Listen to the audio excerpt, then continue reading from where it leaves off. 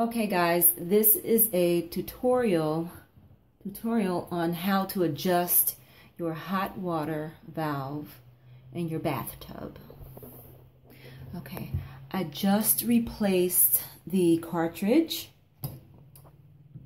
but the water's not getting hot. So this is the new 19804 Delta cartridge. If you can remember, the old cartridge had a limit stop. This one does not. So let's take this off. Okay. All right. So this is the new one. You see there's no cartridge, no limit stop. And it's basically the same, but it's much easier. So after you have replaced your cartridge, put the cartridge in, make sure it's tight, put your ring on. And this right here, this gray piece right here is going to be your adjustable piece.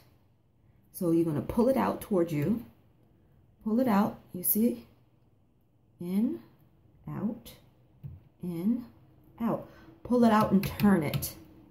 So it should be right for cold. All right. Pull it out and turn it left for hot. So especially if you have children, you don't want it all the way to the left, depending on what your hot water heater is set on, the temperature. So I'm going to put it not all the way to the left, but just in the middle. Okay, so this is how you adjust the new Delta tub faucet or cartridge. I'm sorry, I'm exhausted. But this is how you adjust the hot water and cold water on the new Delta 19804 cartridge. You simply just pull it out.